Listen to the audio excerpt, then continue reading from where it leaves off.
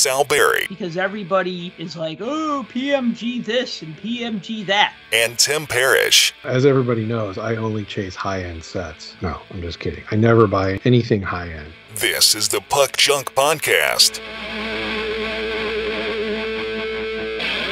Hello and welcome to the Puck Junk Hockey Podcast. I am Sal Berry and with me is Tim Parish. And today our big topic is Hockey Hall of Fame trading card sets. We're going to talk about some of the Hockey Hall of Fame trading card sets that have come out over the years because the Hockey Hall of Fame induction is coming up this weekend. We're also going to touch on some of the upcoming releases for hockey cards that are coming out this year. So, Tim, how you been, man? It's been a while since we've last chatted with one another. Oh, if I had a tail, I would wag it. But, over here living the dream and trying to not make everybody jealous. I didn't know that dog-faced gremlins had tails, but I guess they do. They come in all forms. Mm-hmm. All forms. They could have a tail. They could not have a tail. They could have fur. They could be hairless. You never know. Do they bounce like bumbles? It depends on how much they had to drink.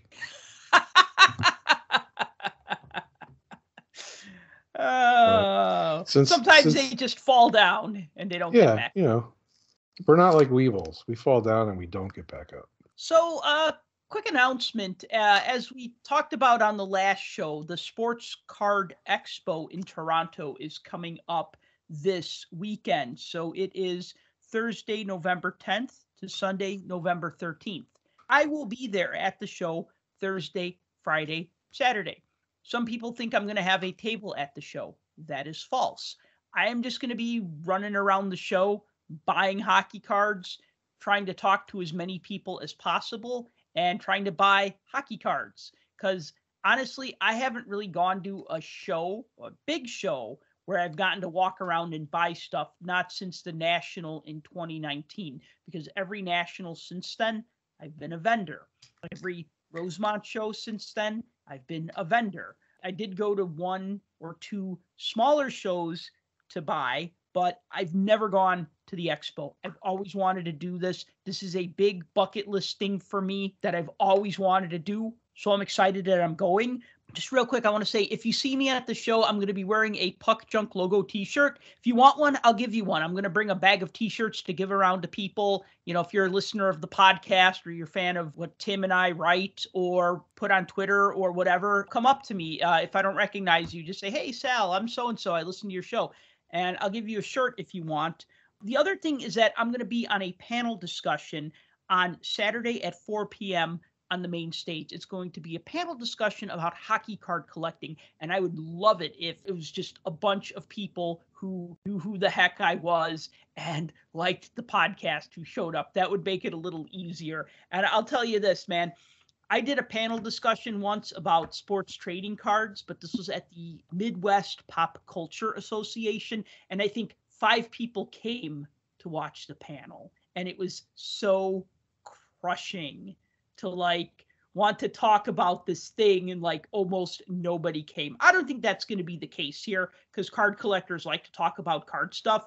But when I went to this pop culture convention, it was more focused on stuff like Barbie and G.I. Joe and My Little Pony and stuff like that. So anyway, I'm excited about the expo. I wish I could say more about it, but I'm just too jealous, and I'm jealous to my bones that I will burst out in a fit of rage.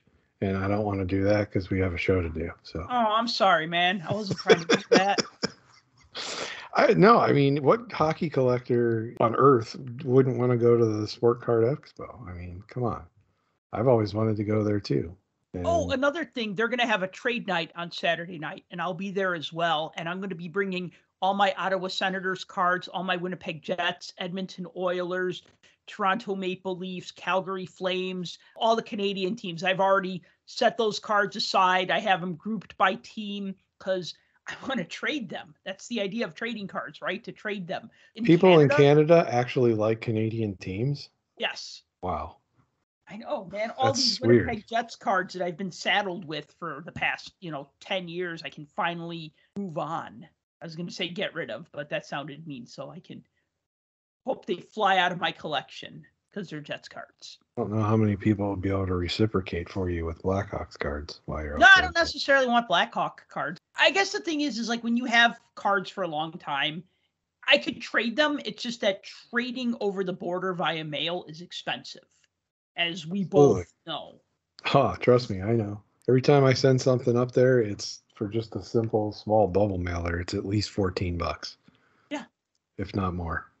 I think the last thing I sent up there, it was 20 something because it had to be a little bigger than a bubble. So probably 22.10 if memory serves me correctly. Yeah. Unless they increase their rate again. They did because they have the temporary holiday bump, which after the holidays will stay bumped like it always does. So it's not really a bump, it's a slope. Yeah, kind of. And even with the shipping discounts through like Pirate Ship and stuff like that, it's still fairly expensive. And, it's a lot when you look at it. If you're buying cards on the various sites that you can buy cards, let's just say eBay, for example, and you get people that are selling from Canada, buying from Canada isn't as much. But then when you turn around and you're like, okay, I'm going to do trading, everybody that reaches out is like, what do you have for this? And what do you have for that? And it's 90% hockey. And there's so many people that are from Canada, which makes sense. Just trading, okay, I got 50 cards. Here's 50 cards. Let's swap. And then you turn around and you're like, okay, they just sent me a package and it cost them $3.50. And I sent them a package with the same amount of cards and it cost me $14. So it's like the $3 worth of cards that I get cost me $14. Yeah. So if you do the math and subtract out the difference, well, you're talking about at least $11 difference between the shipping. So it's crazy. Well, I hope people come to the trade night. It is a $25 ticket to go to that, but it's going to have food and drink and live music from DJ. I don't know if that counts as live music. No, music from a person hitting play on a machine. Yeah, that's not live music. No offense to the DJs of the world. And I appreciate what DJs do because I couldn't do it, but it's not really live music. What they're doing is live, especially if they're putting on a show and a performance with it, but the average DJ that gets hired by a bar because they don't want to pay an actual band on a Friday night or Saturday night. Yeah, that's not live music. I'm sorry. No apologies necessary. So let's touch on some of these new releases that are coming out. So I'm just going to read off the list to everybody just so you can all hear all the good cards that are on the horizon. And then we'll just talk about a few of these. So November, so this week we got 22-23 Upper Deck Series 1, which will be out just in time for the Expo. What everybody's been waiting for. Everybody's been waiting for. And then scheduled for this month, we got 21-22 Synergy, Allure, Metal Universe, Game Used, SPX, OPG Platinum, Credentials, Ultimate, and then 2021 The Cup. So all of that's coming out in November, allegedly. Allegedly, correct. Allegedly. It's like they're really clearing out these sets, these 21-22 sets. I mean, never mind, we're now in 22-23. It's going to be like this for a while. But you'll see then in December, it continues. Then we have 21-22 SP Authentic, 21-22 SP, 21-22 Premier, 21-22 Clear Cut. And then from Topps, we have the 22-23 Topps sticker set, which I'll be collecting. And then the 2023 Leaf Bang Hockey. Okay, I got to ask, because this is the first time I'm hearing about this. First time you're hearing about what? Bang Hockey. Did I read that right? Yeah, that's what it says. That's what shows up on pretty much most of the release calendars. Do you know what it is? Don't really know too much about it, to be honest with you. Come on, man. You're the guy who pretends you're going to buy Leaf Hockey but never does. Or almost never does. So they have Bang Baseball, and so I'm going to imagine it's going to be similar to Bang Baseball, and if that's the case, then it's a buyback set. So essentially, they've just bought back cards and done whatever to them. 9 times out of 10, it's probably took some of their autograph stock and put a sticker auto. There's been a bunch of people floating around online saying how certain companies shouldn't be allowed to do that, but there were already lawsuits, I don't know how many years ago or whatever, where basically it was ruled that they can. Yeah, I think the baseball boxes are like $225 or $230 a box, and it's one card per box, and it's just some buyback. So I'm going to guess that it's going to be something similar to that. I haven't seen pictures or seen checklists or anything, but if they keep it consistent among the sports, I would imagine that's what it's going to be. Okay, also coming out in December, we have 2022 Leaf Art of Hockey and 21-22 Leaf Lumber. So Leaf is really going to be ramping it up at the end of the year. And then in January, we got 2 releases on the schedule. We got 21-22 Stature and then 22-23 Leaf in the Game Used. And then finally in February so far, we have planned 22-23. Oh, finally the 22-23 sets other than Series 1 and MVP, which we've already talked about. But finally 22-23 sets coming out in February. We got 22-23 Artifacts, Upper Deck Series 2, Trilogy, and finally O-Pee-Chee's actually coming out March 15th. That's what it says. I know that really annoys you that it got pushed out so late because you're such a big fan of O-Pee-Chee. I mean, I am too, but I think you're a bigger fan of O-Pee-Chee. You got to think of it in terms of this way. And I understand that we've moved on and this isn't the old days anymore and we can't rely on things being like they were. I get all that. But when you've collected for a long period of time and you've been loyal to different brands, you expect things to happen at a certain time. So every year, what do we always expect at the beginning of the year? Well, we see MVP and we see O-Pee-Chee and we see Artifacts. And then Series 1 comes out. And that's usually been the process for the last 10, 15 years, easily. Right. And so now, because of the various printing obstacles that manufacturers have run into and packaging and all of that kind of thing, you've got beginning of the year sets that traditionally still have players in their old uniforms and don't have them in their quote unquote traded uniforms yet. Not coming out until middle of the season. So a March release for O-Pee-Chee that's normally out in August or September, it's rough. But I'd rather have it in February than not at all. Well, according to this, March. Or March, February, March, whenever. And of course, these are all tentative dates, nothing set in stone. Any of those can change, but this is just what seems to be consistent amongst the release calendar as of this recording. Yeah, I mean, everything's subject to change. Still, I can't just believe the absolute avalanche of 21-22 sets that we're going to get this month. The thing is, I don't necessarily know that we're going to see them this month. They were on the slot to come out in November at one point or another from when they were announced, with a tentative, this should be like a November date or this should be a December date. And, I'm air quoting because people can't see me. So just imagine me air quoting. So they may not. The Leaf sets, the Art of Hockey, that's been on the list every month. And it just keeps getting pushed and pushed and pushed. So I imagine if we don't see these sets, obviously they'll drop to the December list. And if they don't show up on there, they'll drop to the next list. The reason why they're still on there, no one's made an announcement that they're not going to make them. Right. Announcements were made and sell sheets were listed and they were put on people's calendars. So resellers have been advertising them and some have been pre-selling. So until manufacturers turn around and say, yeah, no, we're not going to do that now. Kind of like Upper Deck did with that classic signature set that we talked about probably a year ago that was on the sell sheets, and haven't heard a peep about it since then. I don't see it on anybody's list anymore either. That was supposed to be a 2020 product. It's disappeared. So, but all of these that we're naming all the way through March, there's still a 2020 product on there, and that's the cup. 2021, the cup? It's 2021. Yeah. Yeah, still, though. I mean, that's like 2 years ago. Yeah. And so we still have this cup product that's going to come out, and folks that don't know and follow how the progression of that goes, I can hear it now. The people saying, oh, so-and-so rookies aren't in here. There's no Owen Power. There's no Matty Beniers. Well, that's not this year's set. Well, there's no Alexei Lafreniere. There's no... Well, no, that would be 2021. that, Lafreniere and Kaprizov.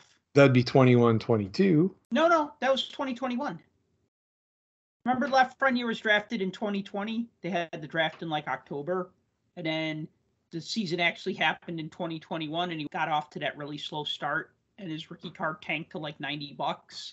Who was in last year then? We had Moritz Seider, Trevor Zegras. We had Caulfield. Yeah. How soon I forget. No, you know what? No, dude, honest mistake, because it's all kind of blurring together.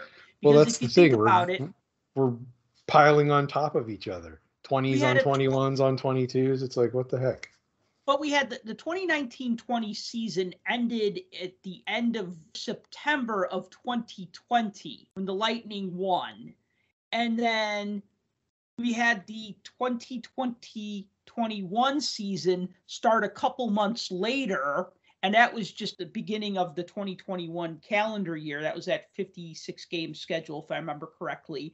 So we basically had like a season end, and then like another season start and end, and then like another season start in like a 13-month span, if you think about it. And then we've had these cards coming out at like different times, like kind of mixed up, right? We're getting 2020 products and 2021 products and 2022 products. And I mean, I have been guilty of opening a box and looking and going, Vitaly Kravtsov? Oh, right. Okay. This is from 2021. You know what I mean? Like, yeah. So it's an easy thing to do. It kind of all blurs together, honestly. The last couple of years haven't been as neat as the previous seasons, where hockey starts in October, hockey ends in June, and then it starts up again in October, right? I mean, it did start up in October this season and last season, but even still, it just feels a little off. Yeah. I went brain dead there for a second, but yeah. But I mean, you see what I'm saying. So you end up with a product that's that old, and people are like, what? Where are all these guys? Or where are all these guys? Well, guess what? They're not there because this is a different year. So, but I mean, it'll be interesting to see how many of these actually come to fruition this far along in the game. Because if we're still just getting endless 21 releases halfway through this current season, there's going to be, I hate to say it, there's going to be a lot of complaining anyway. I mean, blue check marks or not, but people are going to lose their crap. Let's put it that way. Because there's going to be where are the current product? And they're still just trying to get caught up. So I hope it doesn't come to that. I hope stuff can get rolled out in a timely fashion. I also don't want to get deluged with sets. You know, I don't want there to be a week where there's 6 releases and then 2 weeks later there's 12 more releases just for them to get caught up. Because that would be kind of ridiculous too. Deluge. That was the word I wanted to say, but I didn't know how to pronounce it, so I said avalanche instead. So I went with a rock slide instead of a downpour of water. Either way, a tsunami of card releases, if you will. Well, that kind of reminds me of like when I was working my first job 30 years ago in a comic book store. And I remember sometimes schedules would get messed up and you might have like a ton of comic books come out in 1 week, because there might be a delay or something. And then I know people would be like, well, I would buy this new series, but, you know, we've had Batman, Spider-Man, X-Men, and Punisher, and Wolverine, and Spawn all come out in the same week. So the people would be like, well, I'm buying these books. I just don't have the budget to buy something that I don't normally buy, or to buy something a little off my beaten path. You know what I mean? Yeah. So that does happen. I mean, you go to a card shop, and if they have some new cards, you'll be like, all right, I'll buy those new cards. But if they have 7 different sets and they're all new to you, you're probably not going to buy all 7 of them at the same time. You know, you got to be selective then. I mean, because that's exactly it. This is the second week of November for all intents and purposes, and you've got a list of 1 product with a date and another 1, 2, 3, 4, 5, 6, 7, 8, 9 products that are on the docket for potential November releases. There's only so many days in the month. So if you're talking about releasing 10 products over the course of a month, 30 days, half September, April, June, and November. So you've got 30 days in the month, right? 10 releases. You're essentially talking about a release every 3 days. And that's certainly not going to happen because that's not how that works. And we're already on the second week of the month. So obviously some of these are going to get bumped back. But I think more to the point of this and more to illustrate, these are sets that are still listed as potentially coming out that we haven't seen. These are regular sets that were announced and just still haven't seen the light of day. I'm excited about the Top sticker set, and that'll probably come out when it's going to come out because that's Top's only hockey release, not counting the Now stickers, which I didn't even bother to look into. Oh, but guess what? The Now stickers for this year look just like the Now stickers from last year, which look like the Now stickers from 2 years ago. They haven't changed the design on Tops Now. Nope. In fact, I can attest to the fact that they haven't changed the design on the Tops Now in the Skate app either. It's pretty much the same each year, so it's hard to tell. The only real difference between the Now is what's in the caption as far as the date goes. Right.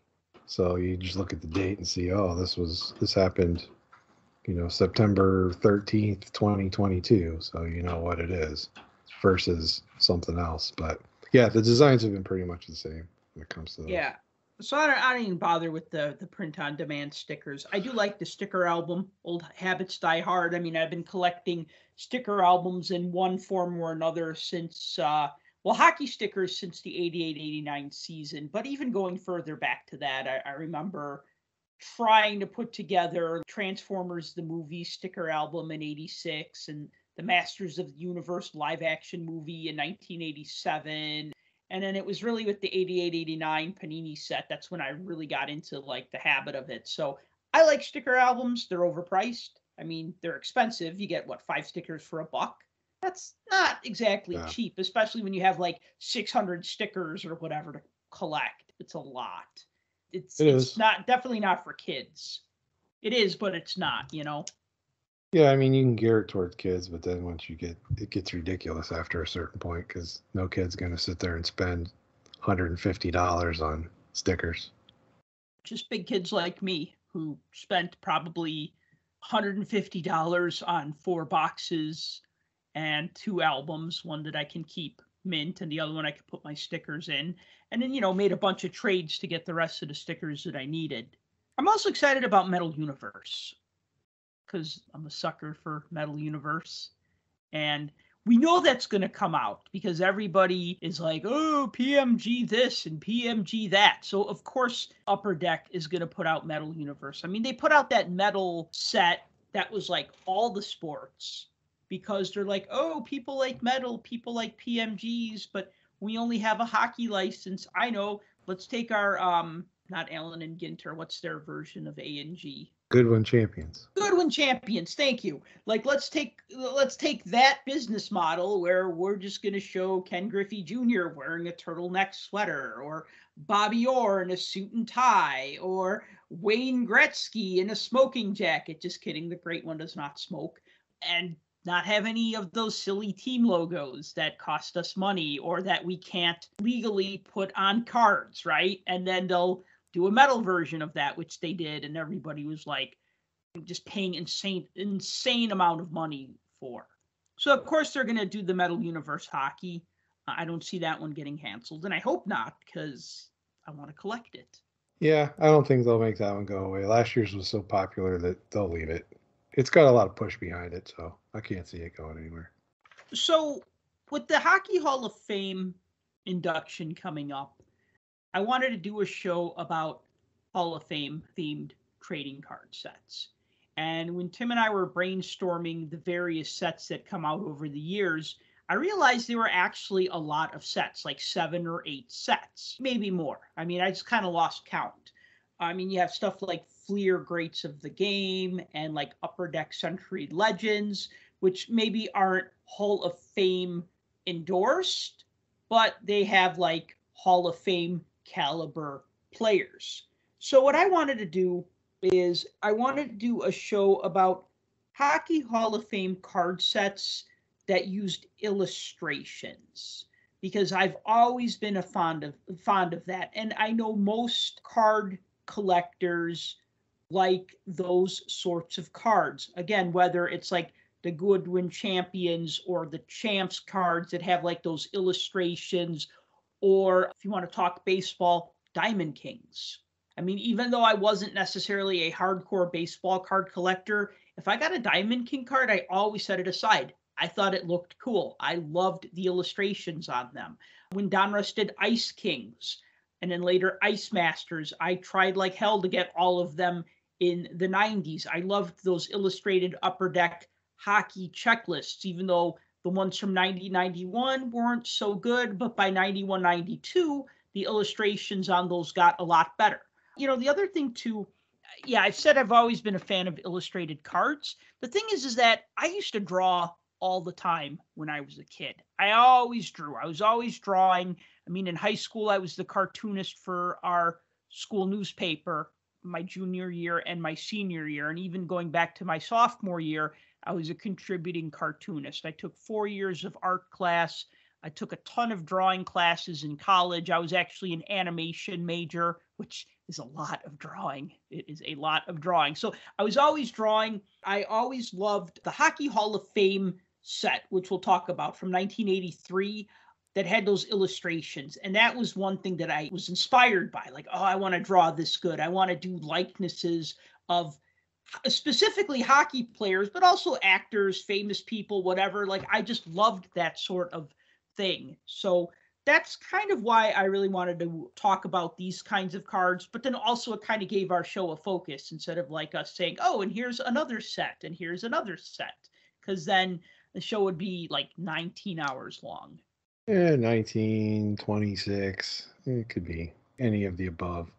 So the 3 sets I want to talk about, well, one of them is actually 3 sets unto itself. That's the Cartophilium Hockey Hall of Fame postcards, which later became a Hockey Hall of Fame trading card set, and then another Hockey Hall of Fame trading card set.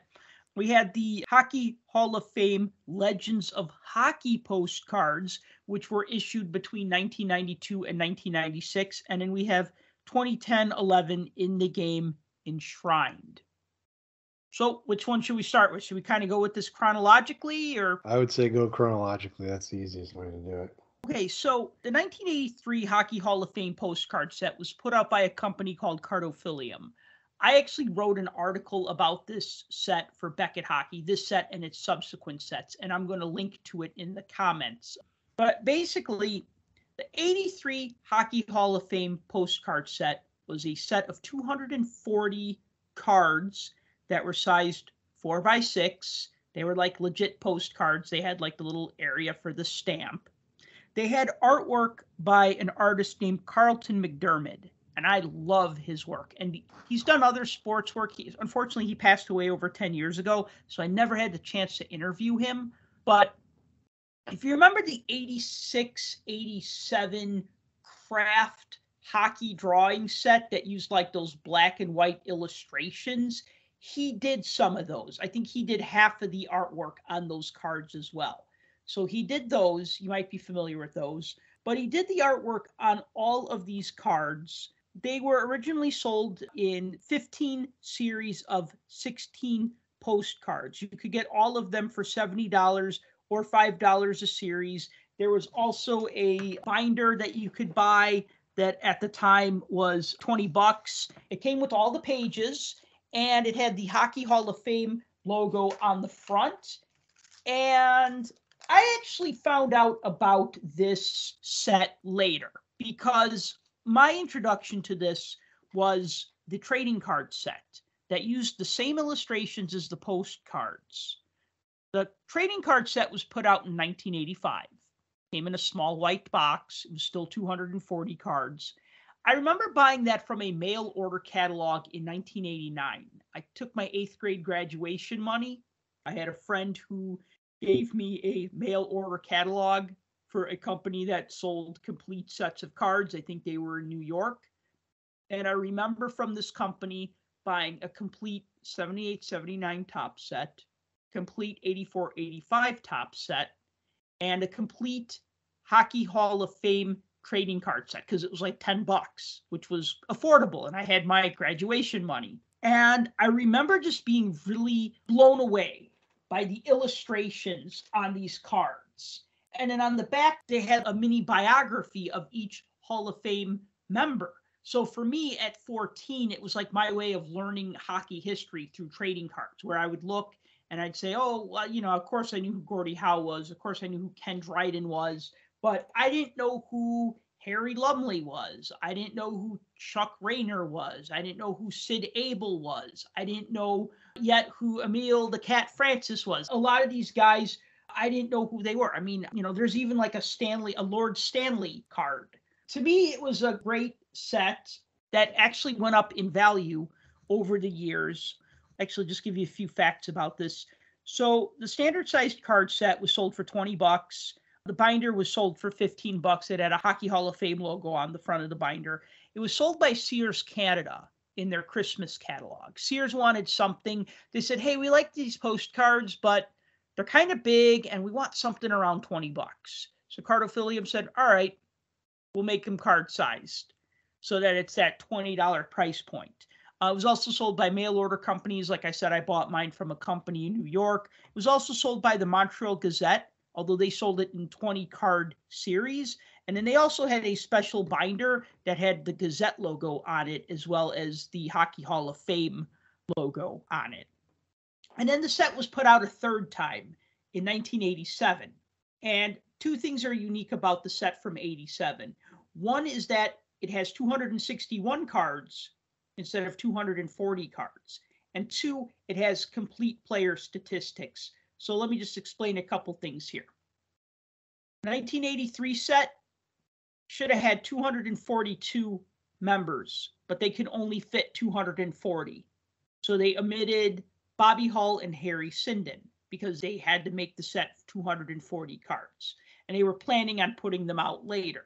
Well, later was 87. They included Bobby Hull, Harry Sinden, and then everyone else who was inducted in 84, 85, 86, and 87. So the set has 261 cards, and it has newer inductees like Serge Savard, Phil Esposito, Jacques Lemaire, Bernie Parent, Bobby Clark, John Ziegler, the former NHL president, Ed Giacomin. So it's just got like a lot of the newer guys who were inducted in the mid to late 80s. The other thing is that the postcards did not have stats on them because they didn't want to make some players seem better than other players. But also at the same time, they didn't have all the stats for the Pacific Coast Hockey Association. And you had guys like Cyclone Taylor who really made a name for themselves in the Pacific Coast League. So it was a little unfair to be like, well, here's all of Gordie Howe's stats, but we don't have Cyclone Taylor's stats, or we don't have Lester Patrick's stats. But by 87, all those stats had finally been compiled. So the 87 Hall of Fame set has stats on the back. So that's how you could tell. Well, that and the copyright date. The 85 set actually has an 83 copyright, and the 87 set has an 87 copyright. So I don't know if you ever bought any of these cards or have seen them or have the set. I have individual cards from the 85 set, but I don't have any of the postcards. There's been many times where I've toyed with the idea of buying it because you can find people selling complete sets of these, but I just never have bit the bullet on them. They're kind of pricey. Yeah, they are kind of pricey. And there was actually a set one time that I was going to get that was unpulled from the little ticket packets that they came the postcard sleeves. Yeah. So they had the postcard sleeve holder things that they came in. Mm-hmm. They had all series A through O, like fully intact, with the staples in top and everything. And I was this close to biting on it, and I'm just like, I just can't justify it. I think the reason why I convinced myself I didn't want it because it didn't come with that vinyl leathery looking binder. So I was just like, nah, I'm not doing it. But that was the one time I saw that. So I've never gotten the postcards, but I do have some individual. I'm pretty sure all the ones I have are from 85. I don't think I have any of the 87 ones. But I saw And I don't know if you know about these or not, but I saw them because you mentioned how you could get these. But it looked like they were being sold retail, and I don't know if that was like something that was bought and redone. But you mentioned how the Gazette, you could mail order them and they were in packs of 20. These are packs of 30, and they have like a little tab on top with a grommet, a little peg hook grommet hanger, like they were Hmm. hooked on peg hooks for a retail shop. I don't know if you've ever seen those before. I haven't, but I mean, Yeah. that wouldn't surprise me, especially with the way things got packed and repacked in the 80s and the 90s. Somebody couldn't sell something, so then it ended up getting repacked and sold a different way. So it's possible. Yeah, that's the only real thing extra that I wanted to add. Have you seen the promo cards? Yeah, I have 4 of 10, Do you? four out of the 10 promo cards, which So basically where they have the same artwork on the front, but then on the back they just have like a little blurb that says Hockey Hall of Fame collection, set of 240, and then it's it like an has the size and advertisement, the price. like an advertisement, right? Basically, yeah. Where were those given out? Like, where did those promos come out? They probably were given to retailers, because the whole Okay. idea of promo cards was they'd get sent to retailers so that they would know what they look like and then they would order them. I mean, that was the whole idea. Right. And I get that. I mean, it's basically your model and try to sell it based off of the model. But I didn't know if that was something that was released to like dealers or retailers themselves or what. I didn't know how those went. I mean, So they, probably, yeah, dealers and retailers, same difference. Proof of concept. Oh, okay, that's what these cards look like. All right, I'll order a set or a case or whatever. I just didn't know any background on them. That's why I was wondering if you knew how those were distributed. Because I know I've seen the Belleville one and it's blank. It doesn't have a back to it. Never saw that one before. Yeah, all of them have like the ads and stuff on them, but the Belleville one doesn't have anything on the back. I'll tell you one thing I bought. I should probably put these in the comments, at least one of them. The first 3 series or so A, B, and C, what they did is they would take photos of the paintings and then they would make a giant negative, which they would use for printing. Actually, it was a positive. So it was like a film slide that was like the same size as the postcard. And Yeah. then with the subsequent series, the printing process changed. So it was only for like the first 3 series of cards. And I remember buying them on eBay and getting into like crazy bidding wars over these because I'm obsessed with this set. So it was just like, oh my God, Lester Patrick, I need to have that. And I was bidding on it. And I think after like $130, I was just like, all right, I can't afford this. And I didn't even try with like any of the big guys because those went for like hundreds of dollars. But I ended up buying like the 4 that I could afford. But I do have Harry Applecheeks Lumley, and that's like one of my favorites. And like sometimes like I'll hold it up in the windowsill so that it's like backlit by the sunlight, and it just looks so flippin' cool. I mean, if you like paintings of guys who played, 80 years ago. I think most collectors would appreciate that. You're going to get cards of players, and yeah, sure, they're not cards per se, they're postcards or the individual cards themselves. But your chance of actually owning a real card of these guys, if they even existed, because some of the players played before cards were made. So, I mean, you don't really have stuff from them. And if they did appear on cardboard, it was like a highlight card or another painting, like from the early Parkhurst sets or something like that, where it showed like a flashback to a different time period. Not only that, it's not just the players. You got all the builders. You got Mm-hmm. all the coaches and the referees and the owners and the executives and everything else that are in the Hall of Fame as well.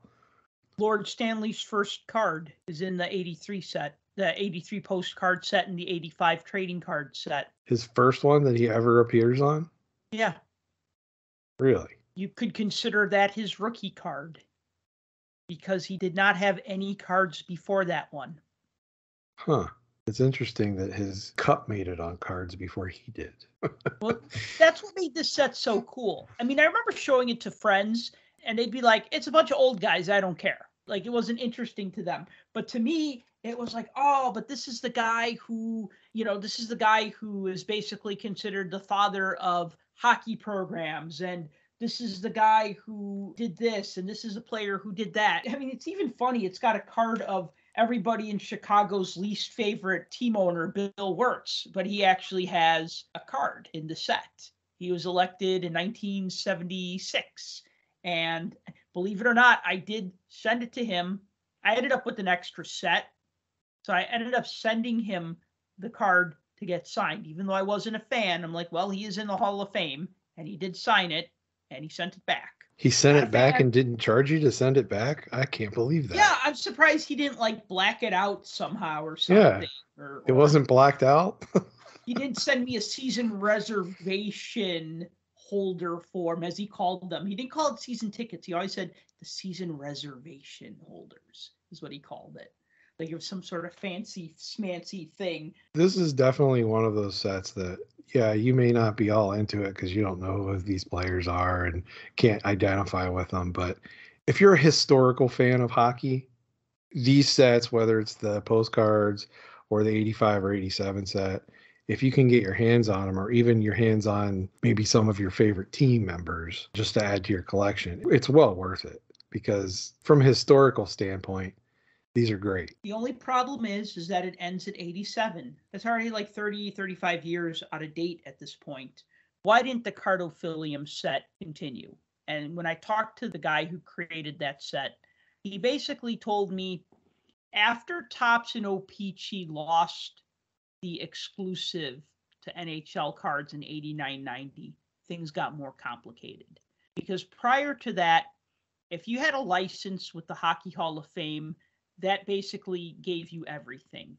The player's likeness, team logos, it was a Hall of Fame license. But then what happened was after that, then it started becoming splintered. But you still needed to get an NHL license, even though it was a Hall of Fame set. So you need a Hall of Fame license, an NHL license, and then the players weren't really under that umbrella anymore. And then you had guys like Gordie Howe and Bobby Orr being exclusive with companies, mainly for like autographs, but it made it more complicated. And the other thing was that they couldn't do an update set every year. The next one they wanted to do was going to be a 94 because they had a certain amount of cards that they would need to print to justify making a new version of the set. And they even talked about like, well, hey, let's make a card of Gordie Howe as a whaler just to make a different card of him in like the later sets that's going to just have like another extra 40 cards beyond the 261 cards.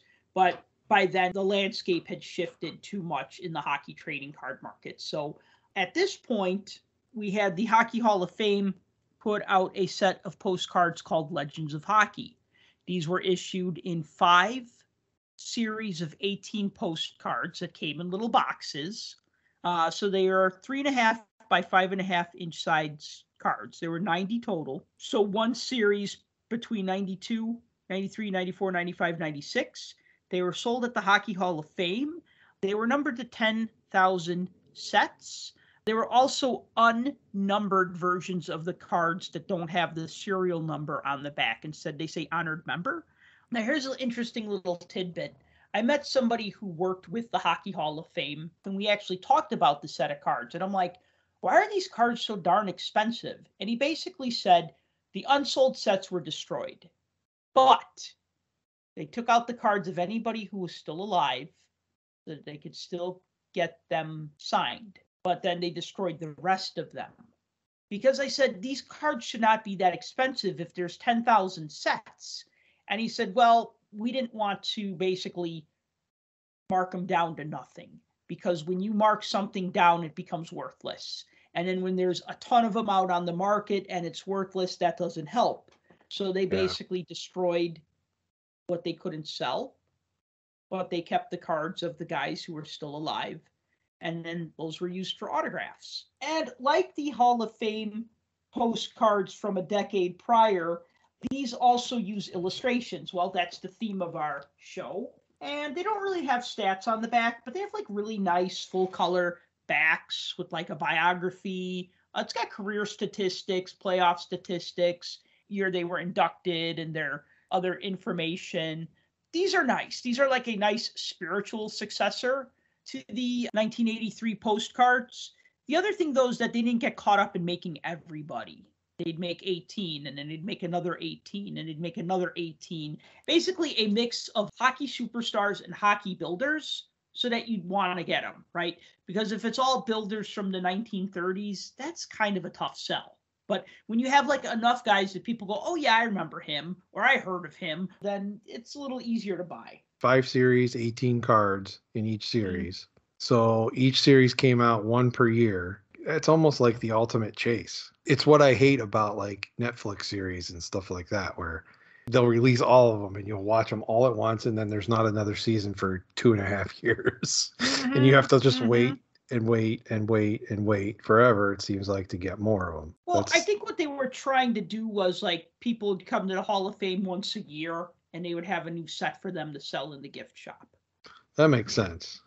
If that's the marketing idea behind it, then that makes sense. I will tell you this. This is going to be something I'm going to look for at the expo this weekend, because I have the last series of them, which I found at Sports Card Spectacular in Chicago many years ago. I forgot what year I found it, but it was affordable. It was like $10. And I'm like, yes, do you have any more of these? He's like, no, that's the only one I got. I'm like, sold.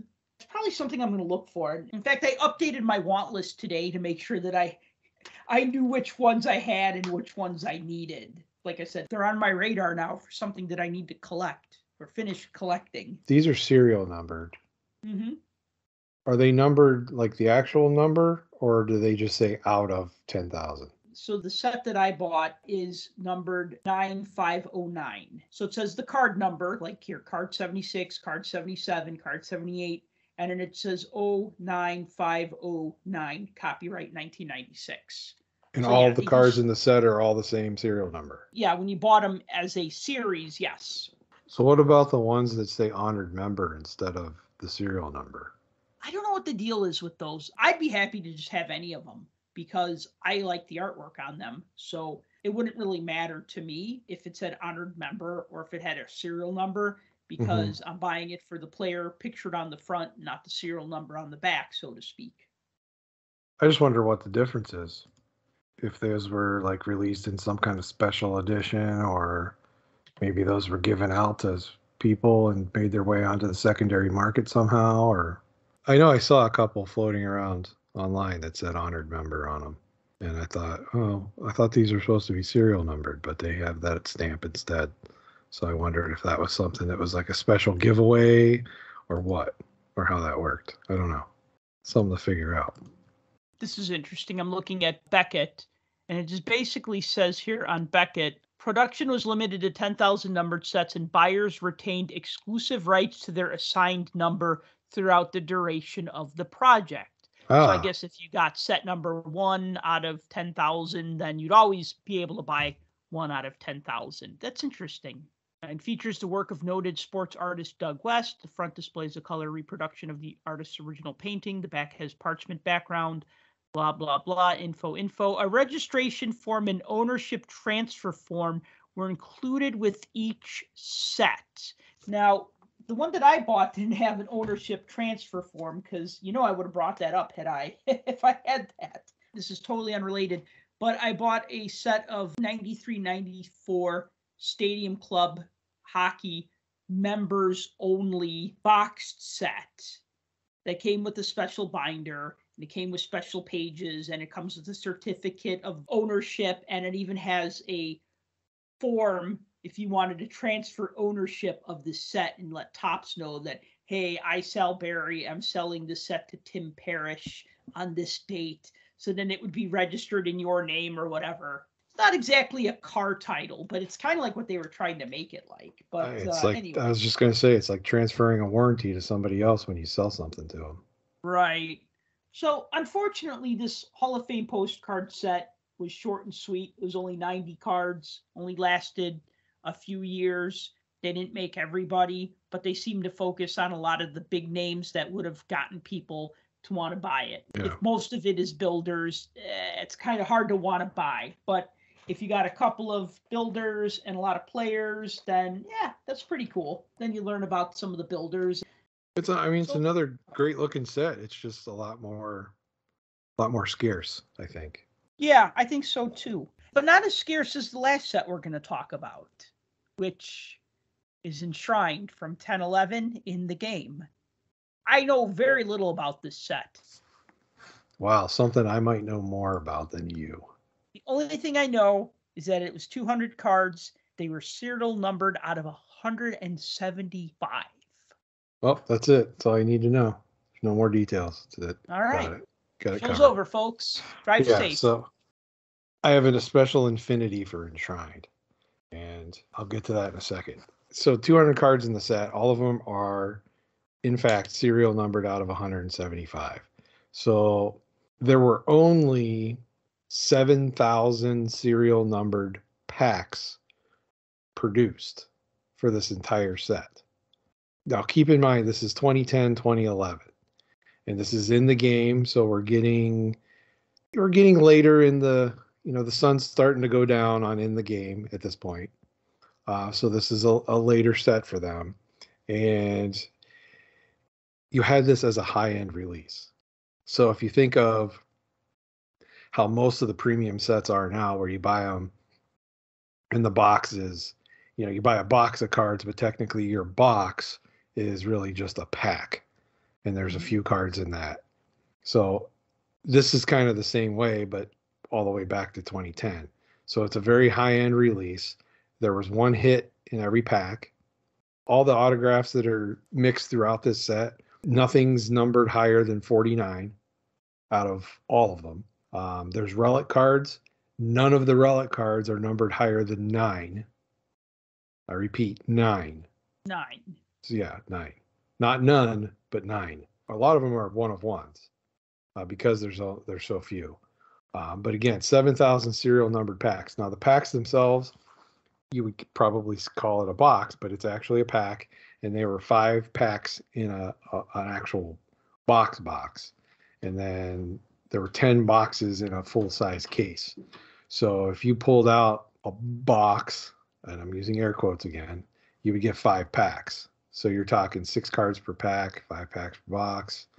So 30 cards if you bought a box.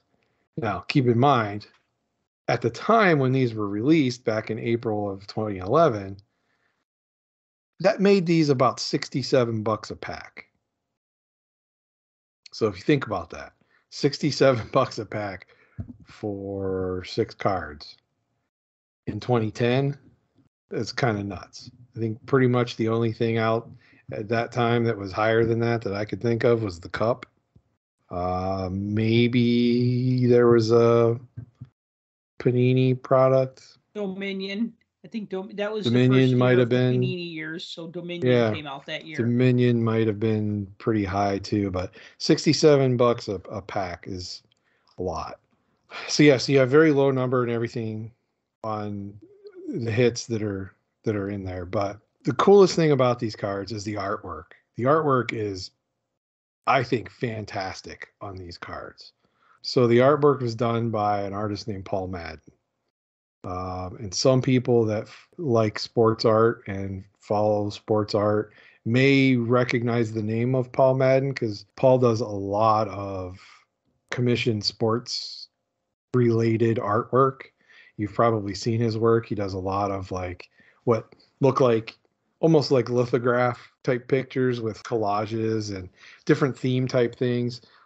I've even seen like on ComC, somebody's got his, I don't know if they're considered like original, like the originals that the copy prints were made from, but they're all the Sport King series artwork that's available. I think there's like a Patrick Waugh one that I saw that's pretty cool looking. But at any rate, he does a lot of sports artwork, and these are really good. They have kind of like an old school feel to them. And, we talk a lot about SP being tons of white space on like SPA cards. There's a ton of white space on these base cards, but I think they're very impressive to look at because they're extremely clean. And some of them, if you put them together on a page in a book, you almost can't even tell they're drawings because they almost look like photographs until you get up close. And we'll post some pictures of what some of these look like, but they're very simple, but the design is kind of elegant. So there's a player photo in the center, almost like an oval shape that frames them off. And, it shows the player name, obviously, on the fronts and when they were inducted into the Hall of Fame. As simple in design as they are, they're elegant. If a card could be elegant. Is a great word. And, one thing that we've talked about quite a bit and sometimes maybe make fun of a little bit is with these sets that don't have league licenses, they go through extreme lengths to hide the team logos, whether it's just airbrushing it out or drawing the player with their hand over their chest so that you can't really see their logo or their body turned sideways or whatever. But Right. by using a portrait of the player, it doesn't matter that there's no team logo. We get this nice close up of the player's face, nice like head and a little bit of their shoulders. And then it's in an oval. So it has that look of like an old time photograph portrait that was like in an oval. You know what I'm talking about? Right. Things that were in my grandparents' house. Exactly. And that's part of what makes it feel really classy is that it has that old timey, and I don't mean that in a bad way. I mean that in a nostalgic way. It has that old timey look to it. And can almost imagine these in sepia tone, though I'm glad they're not because the colors are nice, obviously. Especially I'm looking at Marcel Dion right now, and it has his purple and gold Kings jersey, which is fantastic. And, another thing, too, is that it has a lot of the newer guys because this set was made in 2011. So, of course, you're going to have some of the legends from the 30s, the 40s, the 50s, and 60s, all the way to the 80s. But then you're getting guys like Marcel Dion and Ray Bourque and Guy Lafleur and Marc Messier, who are more recent inductees. So it's not just like, here's a bunch of guys from the 30s, 40s, 50s, etc. It's a good range of players from all eras. And not only that, considering the year that it came out, it runs it all the way up into the first females being elected into the Hall of Fame. There's an Angela James card. Yes. And there's also a Camry Granado. Nice. And so, yeah, elegance, the best word I can use to describe these just because of how well I think they're designed. Now, the backs of the cards have a very large snapshot of the player statistics on them. It doesn't have all of the statistics, though. So if you're looking for like all sorts of information about their playing days, you won't find it on the back of the card, but you will find the games played, goals, assists, points, and they do focus on penalty minutes, which I find interesting because of all the other stats you could include, penalty minutes is what they include. Even with cards of players like Newsy Lalonde, who was elected into the Hall of Fame in 1950, they still kept stats for penalty minutes back in 1906.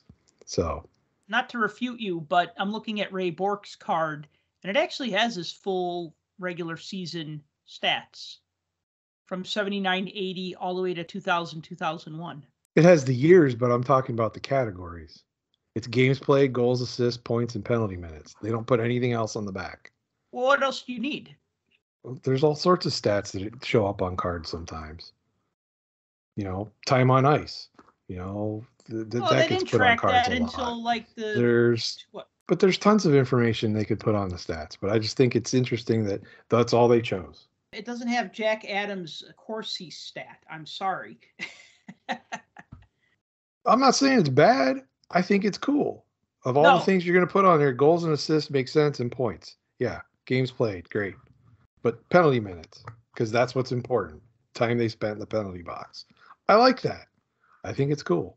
But the back also has a little blurb about the player. It's just a couple sentences about the player, but then the serial number is also stamped on the back out of 175. The reason why I have such an affinity for this set, as everybody knows, I only chase high-end sets, and I only buy high-end. So it should come as no surprise that this was a set that I went and bought. No, I'm just kidding. I never buy anything high-end. So you're the only friend I know who bought the cup. Ever in my entire life? Yeah, you bought a box of the cup one time. Just one time in my entire life. Yes, I did. And just you're to the see only what it was friend I about. have who ever bought the cup. Okay. I mean, I know plenty of people that have bought the cup, but And you have more friends than I do, I guess. I suppose if we're talking actual friends, well, that's a different Oh, story. But I know sorry. people that bought the All cup. bets are off then. Back to the point, I'm usually a set collector, so I'm building base cards. A high-end set is generally a no-no for you that if you're building base sets, because the odds of you putting it together are slim to none. Now add in the fact that these are numbered out of 175. The thing is, once I saw one, I had to have them. So I decided to start collecting the entire set. And it started with the box that I bought. Now, it helped that after I opened the box that I opened, and I couldn't even wait to get it home when I bought it. And this was, again, a month after it got released. So I bought this in May of 2011. It came out in April. I opened it right there in the shop at the counter because I couldn't wait. As I did that, and it was close to closing time, and there were a few stragglers left in the store, and they were watching me open this and see everything that was coming out of it. Two other people that were in the store bought boxes as well because they saw what was coming out of it and they thought that's awesome. So they bought boxes as well. So I helped my local card shop make a little bit of money that day. I will say that. So that's one thing. The other part is this is the first box I ever bought where I opened a pack of cards and got a Mario Lemieux autograph out of an actual pack.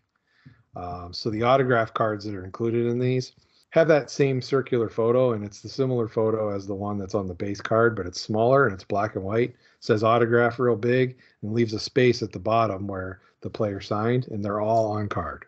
The autograph that I got is a silver version, which, if you heard what I said earlier, the print run max on those is only 49 total. There's 50 autographs. The gold version is numbered 1 of 1. So 49 of them are silver, 1 of them is gold. So that's the one time I ever pulled a Mario out of a pack signed. So that was pretty awesome. That is awesome. But yeah, as far as the set goes, here's the thing. As much as I love this set, I can't necessarily recommend people go out and try to build this set. Here's why. Because of the price tag on them, remember, a pack was $67 back then. If you can find this still sealed, it's fairly expensive. But individual cards of the people that actually purchase these, them trying to unload them on the secondary market, base cards are anywhere from $4 to $5 on up. So the absolute base cards of the players or builders that you've probably never heard of, unless you study the Hockey Hall of Fame, are going to cost you $4 or $5 a piece.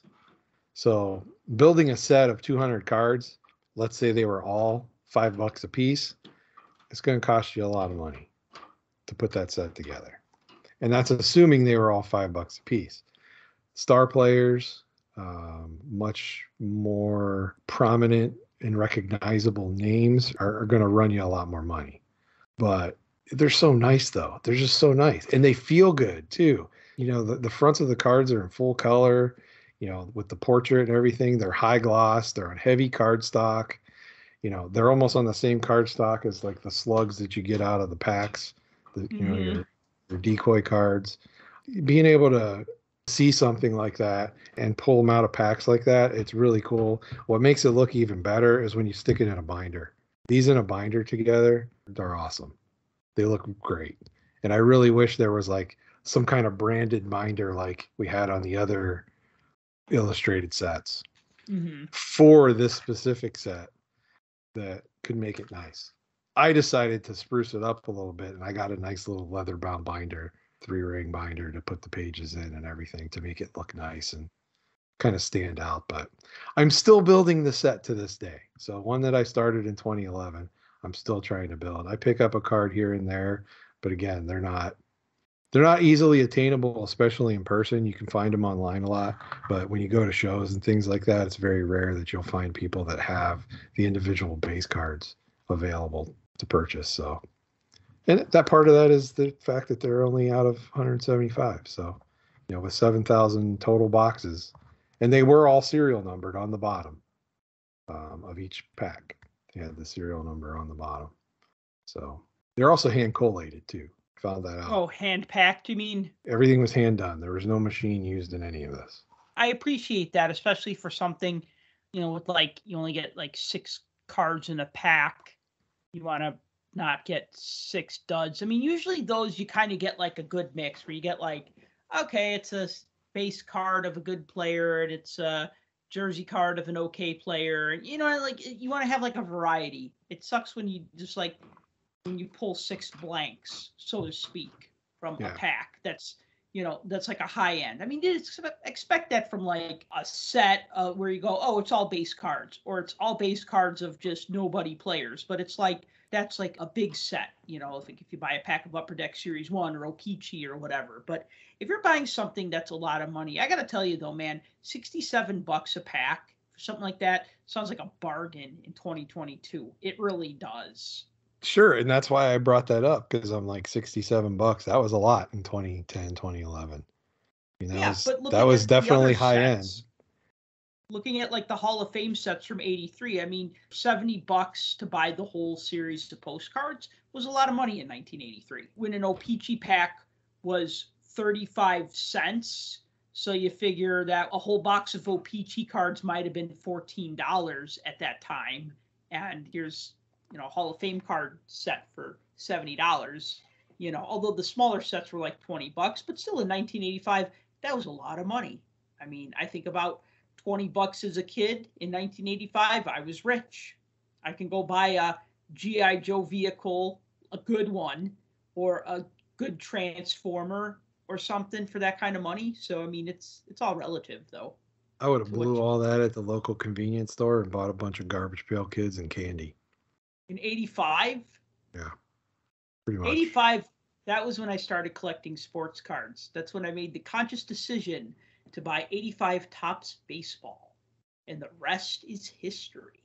Yeah, I didn't quite transition to that yet. 86 was when I jumped in.